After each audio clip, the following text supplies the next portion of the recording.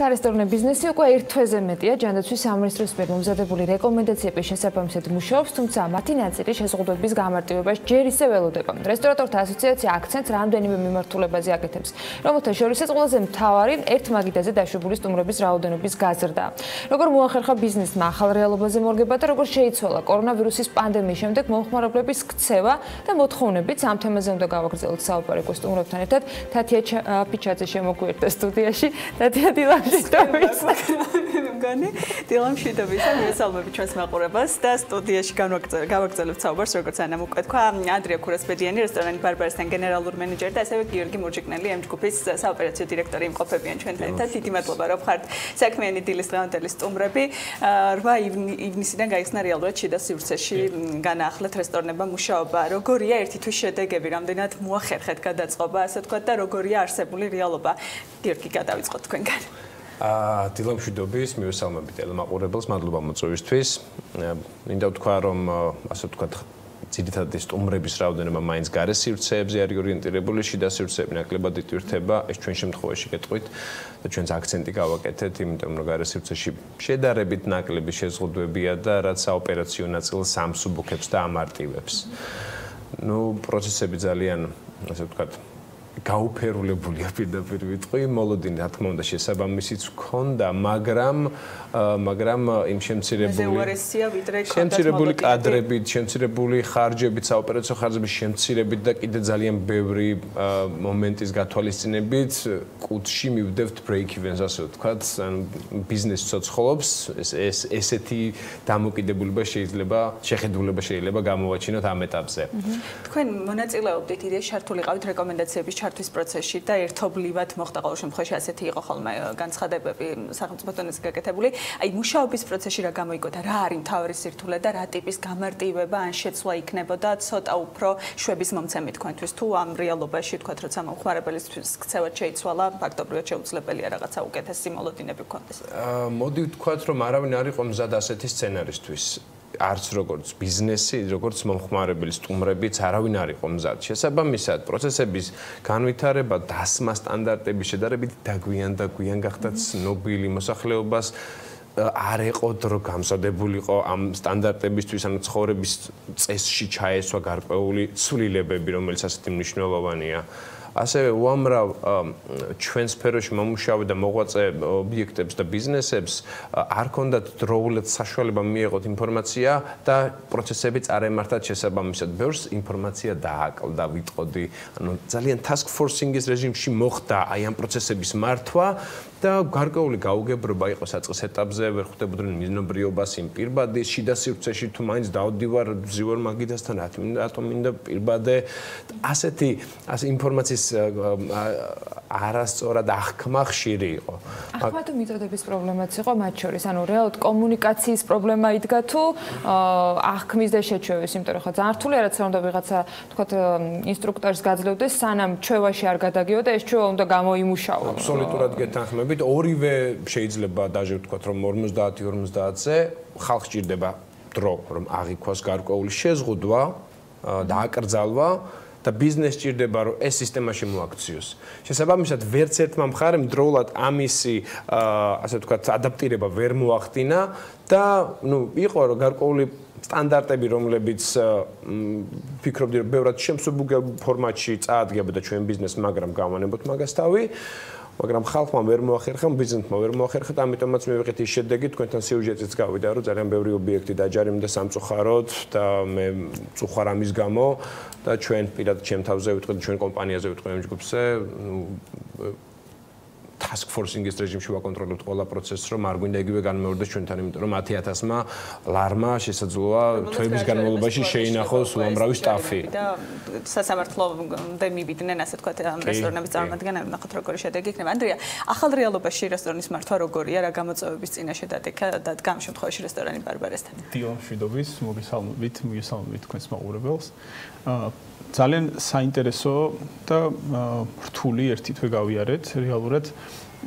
მოლოდინები გიორგის განსხვავებით, ჩვენ საერთოდ მოლოდინები ძალიან დაბალ დონეზე ქონდა, რაღაცა აღვიქვავდით, რომ 2020 წელი პანდემიის შემდეგ ჩავარნილი იქნებოდა და რეალურად ეს ჩვენს ზურგზე უნდა ეს თქვა გადასულიყო და გადაიარა და რეალურად ესეც არის. რეალურად ამ პერიოდის განმავლობაში დავინახეთ თუ მომხმარებლის ქცევა რამდენად სწრაფად შეიძლება შეიცვალოს.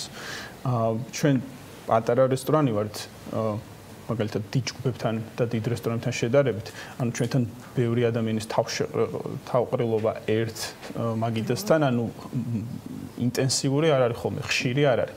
ამიტომ ამ მიმართულებით ჩვენ დიდი სირთულე არ გქონია, თუმცა ჩემს ირგვლივ არიან რესტორნები, დიდი რესტორნები, რომელთაც ძალიან გაუჭირდათ და სხვადასხვა მოდულზე გადაეცნენ. რა თქმა უნდა, ეს ფინანსურად ძალიან მტკივნეულია და ყველაზე მტკივნეულია ალბათ თანამშრომლების მიმართულებით, იმიტომ რომ ამდენი წელი ჩვენ 2009 წლიდან რომ დაიწყოს თქო ტურიზმის განვითარება და დღეს 2009 წლის ნიშნულს მივახლოვდით უცხოელების რაოდენობით საქართველოში, რაც ჩვენს სფეროს პირდაპირ ერთ-ერთში ასახავს და ეს თქო ურტყავს, ძალიან გაგვიჭირდა. და მოგიწია ჩემცირება თანამშრომლების და დღეს რა რაოდენობა ყავთ ასე თქვა. მე ვთვლი ჩვენ ობიექტზე რო გავაკეთო ეხა ეს კონკრეტული რაცა ციფრი არასწორი იქნება, ვიტყვი რომ ალბათ ჯამურად საქართველოში გასტრონომიაში და ჰორეკას სფეროში ალბათ მე ვთვლი მინიმუმ 70%-ით არის ან შემცირებული კადრები და ხელფასები კიდევ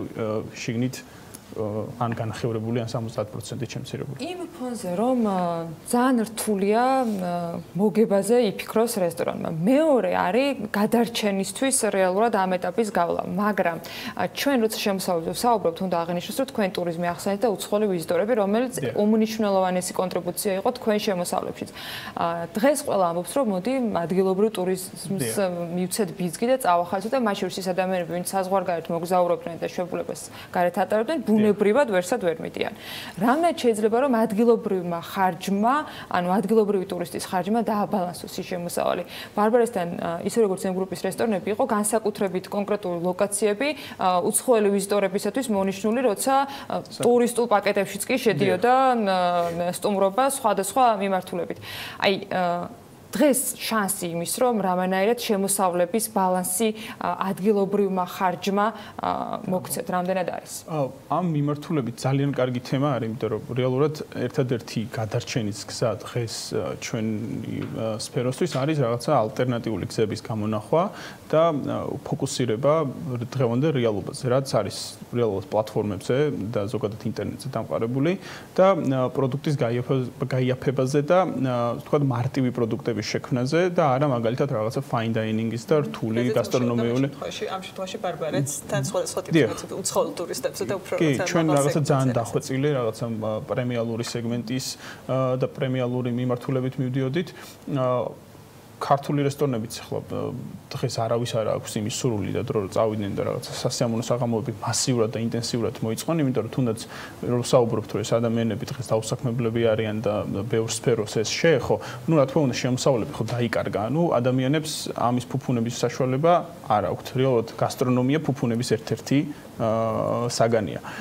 ამიტომ ჩვენი დღევანდელი ამოცანა, კონკრეტულად ჩვენი ორგანიზაციის არის რომ შევქმნათ თქვათ გატანაზე ორიენტირებული ძალიან მარტივი კონცეფციური სამზარეულო, რომელიც ბარბარესგან დამოუკიდებელი ადამიანი იქნება და შეძლებს ოპერირებას, რომ დააგენერიროს ის ფინანსური, თქვათ, ზარალი, რომელიც რესტორანმა მიიღო და ასევე რაღაცა სხვადასხვა მიმართულებები, რითიც საბოლოო ჯამში ჩვენ უნდა, თქვათ, ნულოვანზე მაინც გავიდეთ. აი აქ პოზიტივი შეგვიძლია თუ არ დავინახოთ ის, რომ ბარბარესთან ამ შემთხვევაში თუ ცალკე ბიზნეს მოდელი ჩნდება, კარგ რეალობაში და იმედი მაქვს რომ ეს ძალიან მალე დადგება, როცა უცხოელ ვიზიტორებსაც მივიღებთ თქვა შემოსავლების ნაკადებით შესაბამისად უფრო მზარდი იქნება, რომ ეს სერვისი დარჩეს და რეალურად უკვე სხვა ტიპის განვითარება პოვოს. აი ზუსტად მაგას საუბრობ, რომ ანუ დღევანდელი რეალობა ну რა თქმა უნდა ძალიან ორი მხარე აქვს, ხო, ცუდიც და კარგიც. ანუ ცუდი მხარე ის აქვს, რომ რაღაცა არსებული ბიზნესს დიდი პრობლემები შეექმნა და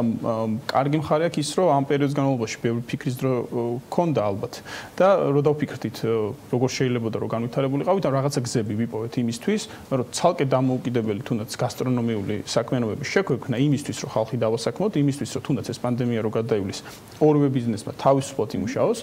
და რატომ? იმიტომ რომ თუნდაც აი გატანის სერვისზე რატომ აქვს აქცენტი გაკეთებული სოფლიოში ამერიკას ავიღებ ხამ შემთხვევაში პანდემიამდე 2017 წლიდან 2022 წლამდე 2027-ში 70 მილიარდი იყო გაყიდვები 2022-ში მოლოდინი იყო 200 მილიარდამდე ზრდა ანუ ეს რამხელა ასე ვთქვათ გვაჩვენებს რომ ამ ბიზნესს ძალიან დიდი პოტენციალი აქვს. საქართველოში ასე თუ ისე ეს ეხა იდგამდა ფეხს და რა თქმა უნდა კოვიდმა ეს ყველაფერი დააჩქარა და 2022 წლის ნიშნული მე მგონი დაეწია ეს ამერიკა და საქართველოს ალბათ მალე შეუერთება ამას. ანუ ეს აუცილებლად გასაკეთებელია და ჩვენ სფეროს წარმომადგენლებს მე მგონი ამას ვერ ავწდებით. საბოლოო ჯამში ვინ უფრო ადრე დაიწყებს თუ ვინ უფრო გვიან ამ კონცეფციებს და ამ მიმართულებას ყველა განავითარებს. მით უმეტეს ვისაც გამოცდილებაა გასტრონომიაში და იცის კერძი როგორ შექმნას, იცის ფასწარმოქმნა როგორ შეადგინოს და იცის უბრალოდ ბიზნეს ოპერაციები ჩვენ სფეროში. იმ ჯგუფის შეშამალ რესტორნები როგორ გაივლიან წელს, ასე ვთქვათ, როგორია მოლოდინები წელს როგორ დახურათ და როდის ვარაუდობთ უკვე რაღაცა სიტუაციის ეტაპობრივად გამოსწორებას თანამშრომლობის მიმართულებითაც მოგებაზე გასვლის კუთხით და ასე შემდეგ და რამდენად დაგეხმარებათ არსებული რეგულაციების გამარტივება ან რა ტიპის გამარტივება იქნებოდა თქვენთვის ყველაზე, ასე ვთქვათ, ამოსუნთქვის საშუალებას რა მოგცემდათ? როგორც თქვენ აღნიშნეთ, კიდევ ბევრი კითხვის ნიშანი არსებობს. მაგალითად, ყველაზე მნიშვნელოვანი, რომელსაც ყველა ველოდებთ, ეს გაჩისკრონებული სახით ეს არის საზღვრების გახსნა, იმიტომ რომ მოთხოვნა უზარმაზარია, პირადად ჩემი მეგობრების კონტაქტებიდან ვიცი. ეს არის ის ყველაზე მთავარი, რომელიც აუცილებლად შეეცდება, რომ 2020 წელი ნაკლებად მტკივნეულად გადავიტანოთ და მოვემზადოთ 2021-ისთვის. ეს არის ერთ-ერთი შეზღუდვა, რომელიც ყველაზე მეტად გვაფიქრებს, გვაიმედებს კიდევაც, იმიტომ რომ იმედი გვაქვს ძალიან მალე მოხდება ეს. თუ ასე გაგრძელდა და საზღვრები არ გაიხსნა, პირობითად ვამბობ, დაშვება შეიძლება იყოს, ნებისმიერი ბიზნესი, რომელიც ჩვენ სფეროში მოღვაწეობს, ბევრი მათგანი ვერ გაუძლებს ამ ზეწოლას და დაიკეტება აუცილებლად კიდევ უფრო მეტი ვიდრე დაიკეტა, მაგრამ იმეც ვიტოვებთ, რომ საზღვრის გახსნის დედლაინი რაც არის გაცემული სახელმწიფოს მხრიდან ძალიან მალე მოხდება და მე უკვე ჩვენ მაქსიმალურად შევუწყობთ ხელს უკვე როგორც სახელმწიფოს რომ იმიტომ რომ ოუნერების მხრიდან, დამფუძნებლების მხრიდან ბიზნესის არის ნათქვამი სიტყვა რომ გადაარჩინეთ ბიზნესი მიხედეთ მაქსიმალურად ამის მხრიდან სრული საფორტი გვაქვს, даже დავამატებდი რომ როდესაც ხელფასების გაცემაზე იყო საუბარი მარტი-აპრილი არ დავმალავდა ჩვენ დამფუძნებლებმა საკუთარი იჯიბიდან რა თქმა უნდა გასეს ხელფასები თავის თანამშრომლებს რომ შეენარჩუნებინათ და ჩვენ გავიხსენით. რამდენი თქვით რომ დაიხურა რაღაცა ნაწილი, რა რაოდენობა დაიხურა და დღესდღეობით რა რაოდენობა აგრძელებს მუშაობას ამ მძიმე პირობების გათვალისწინებითაც კი? პროპორცია თუ პირობითად შეიძლება ავიღოთ ჩვენი კომპანია, რომელსაც 6 აქტიური ობიექტი ჰქონდა, აქედან დაიხურა ნაწილობრივ, თქვათ 35% და 65 აგრძელებს მუშაობას. ეს თბილისის მასშტაბით. რაც შეეხება ქართულ კომენტარს გაკეთებამდე და შიდა ტურიზმზე, მაგალითად ყვარლის ტბა, რომელიც ჩვენს მართვაშია, ვიკენდებს ძალიან კარგად მუშაობს, მაგრამ მუშაობს იმიტომ რომ ADR-ი, average daily rate-ი არის ძალიან დაბლა ჩამოწეული და ხალხს შეუძლია რომ ვიკენდზე თვეში ერთხელ მისცეს საშუალება შიდა ტურიზმის, ასე ვთქვათ, დამფინანსებელი გახდეს. მაგრამ ეს არის ძალიან მიზერი, როგორც თქვენ ახსენეთ. ძალიან ბევრი რესტორანი მუშაობდა რაღაცა მასიურ სუფრებზე, ხო რაღაც ნათლობებზე, ქორწილებზე, დიდ რაოდენობაზე. ახლა ეს შეზღუდვა და მაგიდებზე სტუმრების რაოდენობის კლება რამდენად არის ერთ-ერთი მთავარი გამოწვევა დღესდღეობით? არის, რა თქმა უნდა, არის თავისთავად ცხადია, იმიტომ რომ ჩვენ რესტორატორები ვითვლით საშუალო ჩეკს, ვითვლით სკამის გაყიდვას დღის განმავლობაში, უამრავი ასე თქვა სტატისტიკას დაყრდნობით ვაკეთებთ იმ P&L-ს, რომელსაც მოგებას არ არის დოკუმენტს, რომელსაც მე წარვადგენ და ვამტკიცებთ. თავისთავად ცხადია მასიურმა შეკრებებმა ჩვენ ნაწილში დიდი ცვლილებები შემოიტანა ციფრებში.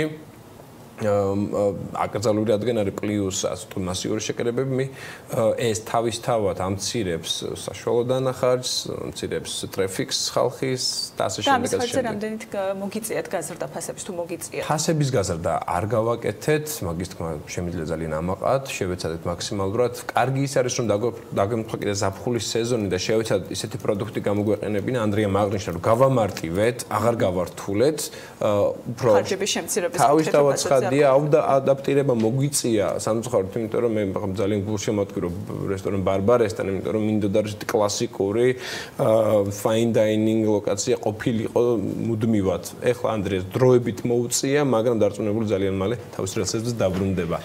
მან ვიტყოდ ჩვენ ეგ არ შეგვიძლია, ეგ მიმართულება მუშაობს. უბრალოდ პარალელურად განავითარეთ.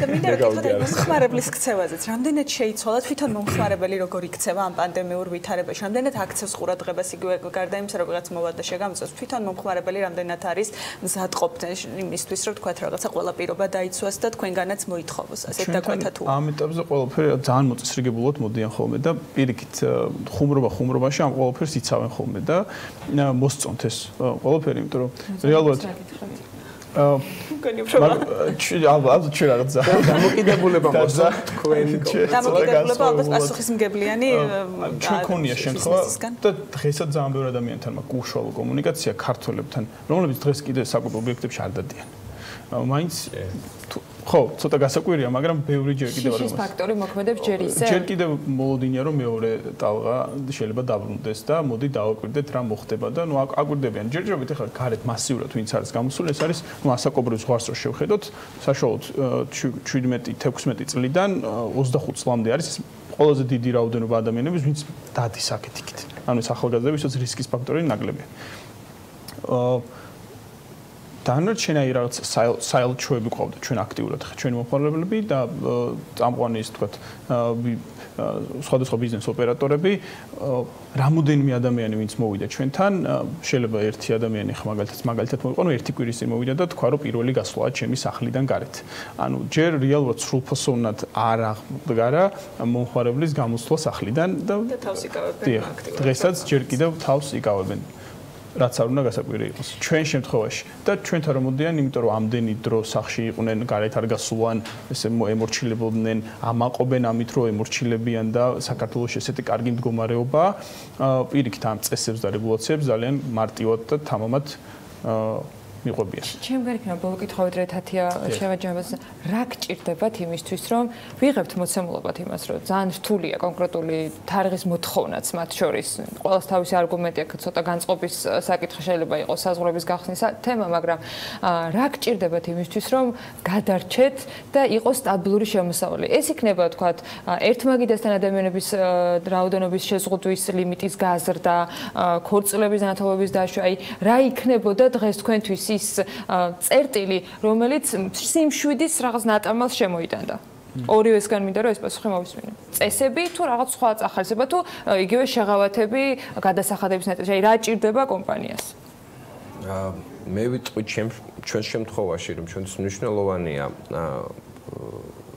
დიდი ღონისძიებების თუნდაც კორპორატიული წვეულებების დაშვება ეს ჩვენი 35% რაც პირობითად არ ფუნქციონირებს ახლა ორიენტირებული იყო ასეთ ღონისძიებებზე და რა თქმა უნდა ეს ბევრად გლობალურია საზღვრის გახსნა რომელიც გაკეთების განხორციელების შემთხვევაშიც ფიქრობთ რომ დინება ხალხის დაიწყება ნაკადები ხართ მზად იმისთვის რომ ასეთ დიდი ღონისძიებები ასეთი მასშტაბური მიღებები უზრუნველყოთ უსაფრთხოების ყველა წესის დაცვით ანუ გარდა იმისა რომ ვიღაც გარედან გაკონტროლოთ თქვენ თვითონ როგორ უზრუნველყოთ ამ ყველაფერს ადამიანს ეხლა აკრძალულია ფიზიკურად ჯავშნების გაკეთება 6 ადამიანზე მეტი ვერ თავსდება მაგიდასთან სტუმრები პირობითად რეკავენ 6 ადამიანი 6 კაციანი ჯავშანი მინდა პლუს 6 კაციანი სხვადასხვა სახელებს ჯავშნიან მაგიდებს ერთ კონკრეტულ პერიოდში ანუ ჩვენი ვალდებულება მე ხდება ის რომ დამატებით მობილიზებთ თანამშრომლებს რომ ხვდებით ესაც საზოგადოება შეიძლება ერთად იყოს დამატებითი ადამიანების მობილიზება. მე გადავწყვეტ რომ ჩვენი გუნდის წევრები ერთად იყვნენ რესტორანში, მაგრამ თათიამ 6 ადამიანისთვის დაჯერსოს, მე სხვა 6 ადამიანისთვის და მე იქ რა თქმა უნდა ყველანი ვართ ერთად. არა, არ ხართ ერთად, თქვენ შორის დგას ძალიან ზრდილობიანი მოწესრიგებული ადამიანი, რომელიც უზრუნველყოფს თქვენ სოციალურ დისტანცირებას და მუდმივად გახსენებთ თუ რამდენად მნიშვნელოვანია ჩვენთვის რომ თქვენ ერთად იყოთ, მაგრამ დაშორებით. ბევრ დიდი მიღებას გამართათ ასე ვთქვათ, უზრუნველყოფთ ანუ ამ რაღაცა დისტანციის დაცვას მზად არის სარესტორნო ბიზნესი. დღეს აქვთ ამისი ცოდნა, ამისი გარემო პირობების სივრცე, რომ ასეთი ტიპის გართულდება, მაგრამ ფიქრობ ეს არის ის, როგორც ვკითხეთ, რა გჭირდებათ, რომ ბიზნესი გადარჩეს, ბევრ ბიზნესს ჭირდება ტრაფიკი. ანდრია, თქვენ რა გჭირდებათ? სწორად აღნიშნა გიორგი. ერთი მიმართულება რომ საზღვრების გახსნას ველოდებით ყველა, ან ჩვენი სფერო, მაგრამ არ გვაქვს მოლოდინი რომ საზღვრები გაიხსნება რომ ძალიან დიდი ტალღა უცხოელების შემოვაჩვენ და რაღაცა მცირედი შემოვა, მაგრამ ის მცირედიც რა თქმა უნდა ეკონომიკისთვის ძალიან კარგია. დიდი შეყრებიან ჩვენს რესტორანში არ ხდება, მაგრამ სფეროს ძალიან ჭირდება, იმიტომ რომ დიდი რესტორნები ამაზე არიან დამოკიდებულები და მათთვის ეს სასწაულად მნიშვნელოვანია. თუმცა რა ჭირდება დღეს ჩვენ სფეროს რომ გადარჩეს, მე ვთვლი უფრო დამფუძნებლების ამოცანა არის, ვიდრე რომ მომხმარებლის ამოცანა არის. და რატომ? იმიტომ რომ რეალურად ყველა მიცით რომ კრიზისია და კრიზისი 10 წელია მსოფლიოში არ მოხდარა და დღეს თუ არა ხვალ მაინც დადგებოდა, რა ფორმით არ მნიშვნელობა აქვს, მაგრამ ამ კრიზისისთვის ზოგადად ბიზნესის წარმომადგენლები კარგად უნდა გაეცნობიერებინათ და აცნობიერებენ.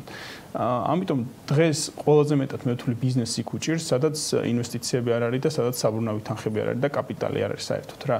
ამიტომ ხდება რეალურად რომ ძალიან ბევრი რესტორანი დაიკეტა, ან კიდევ ძალიან მალე დაიკეტება, იმიტომ რომ ის რაღაცა მცირედი საბრუნავი რაც ქონდა შეიძლება რაღაცა რისკი აიღეს, შემოიტანეს, მაგრამ იქიდან გამომდინარე რომ მუშაობა არ არის, ეხლა ეს საბრუნავი თანხა ძალიან დიდხანს ხო არ გაყვება, ანუ ამოიწურება და მორჩა, იმიტომ რომ მეორე ამოსუნთქვის საშუალება აღარ ექნება. ამიტომ აქ არის ამდენიმე გზა რა გზითაც უნდა ჩვენმა სფერომ მიაროს. ერთი არის რომ თუ შეუულიათ რომ საბანკო ბანკთან დაალაგონ ისე ურთიერთობა და სახელმწიფოც ერთვება აქ უზრუნველყოფის ნაწილში რომ საბრუნავი თანხები შემოიტანონ და ბრენდი გადაარჩინონ, იმიტომ რომ ამ შემთხვევაში მე ვთვლი ყველაზე მნიშვნელოვანი არის ბრენდის ღირებულება და ბრენდის სიცოცხლის უნარიანობა და ის ადამიანები რომლებიც ადგილზე მუშაობენ. რა თქმა უნდა მაქსიმალურად შემცირებული დანაკარგით, მაგრამ რაღაც ხარჯი აუცილებლად იქნება. მეორე ნაწილი არის რომ თუ ვინმე ასე ვთქვათ ბანკთან ვერ ალაგებს ურთიერთობას და ჭირდება რომ პარტნიორი შემოიყვანოს, პარტნიორის ნაწილი ძალიან მნიშვნელოვანია, რომ რაც კიდევ ერთხელ გავუძმევ ხაზს, რომ მისცემს სფეროში წარმომადგენელ ასე ვთქვათ კომპანიებს გააძლიერონ ფინანსურად თავიანთი ორგანიზაციები და განაგრძონ მუშაობა განვითარებისთვის და შექმნან კიდევ ახალი სამუშაო ადგილები და რაღაცა ახალი მოიფიქრონ. ანუ ის რომ ჩვენ ახლა მოლოდინი გქონდეს რომ ახლა სახელმწიფო რეგულაციებს შეგვიქმნის და ხალხი ჩვენთან შემოვა, ამის ილუზია მე მგონი ჩვენ სფეროს არ აქვს. აქ ყველაზე დიდი ამოცანა არის რომ როგორ გავამაგროთ ჩვენი ზურგი, ასე ვთქვათ, ბიზნესის წარმომადგენლებმა, რომ გადავიაროთ ხელმისაწვდომობის მერკეტების გაზრდა, მათ შორის სახელმწიფო პროგრამებით თუ საბანკო რესურსებით. აი, ამაზეც თუ გაქვთ, თქვა წინასწარ დაახლოებით ნაფიქრი, რა შეიძლება იყოს, იმიტომ რომ იგივე სახელმწიფო პროგრამიდან გამომდინარე სასტუმროებისთვის, თქვა სხვა ბიზნესებისათვის იყო რაღაცა შეთავაზებები, რომელიც მათ შორის პროცენტის ნაწილის ზრდასაც გულისხმობდა. თქვენ შემთხვევაში არის თუ არა რომელთაც შეიძლება რომ თქვა რომელზეც შეიძლება მოერგოთ, ან რო წარმოვიდგინოთ, არ ვიცი ზუსტად ახლა თქვა თქვენი სასახლო ვალდებულებები რა ეტაპზე არის, როგორც ბიზნესისა, რომ თქვა ფინანსირება რო გჭირდებათ, ამ შემთხვევაში შემოვიდეს სახელმწიფო რაღაცა პროგრამით და თანადაფინანსების კომპონენტით. აი ესეთ წლომას გულისხმობთ ფინანსებზე თუ სხვა ტიპის ალბათ დღეს ყველაზე მეტად გართულებული არის თუნდაც ჩვენი სფეროსთვის სესხების აღება, იმიტომ რომ იციან რომ ბრუნვები არ არის და ძალიან დიდი რისკი არის. ანუ აქ უნდა მოხდეს რაღაცა ლოიალურობა, გათვალისწინება, ზოგადად ბიზნესის და ბრენდის კარგად შესწავლა, ანუ და ხელშეწყობა. სახელმწიფოს მან შეუძლია ალბათ რაღაცა რეკომენდაციები და უბრალოდ რაღაცა ლოიალურობა და პასუხისგებლობა აიღოს და დაეხმაროს ჩვენ სფეროს. ალბათ ბანკი უკეთესი შემფასებელია ვიდრე სახელმწიფო, შეიძლება გადააზღვროს სახელმწიფო. ისეთია, რეკომენდაცია რომ მოდი თავისუფლება მივცეთ და კი არ შეზღუდოთ და ანუ კამრები კი არ მოუჭიროთ, პირიქით შეეცადეთ რომ მაქსიმალურად მორგებულები იყოთ მიმდინარე ბიზნესებზე. ჩვენ სფეროს ეხება.